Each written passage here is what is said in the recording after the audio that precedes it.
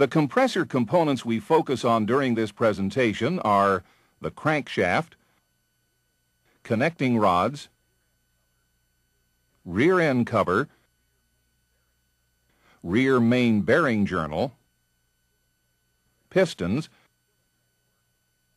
cylinder bore, inlet valve, discharge valve, and discharge port. The compressor crankshaft and connecting rods convert the rotational force of the engine to a vertical linear force in the compressor pistons.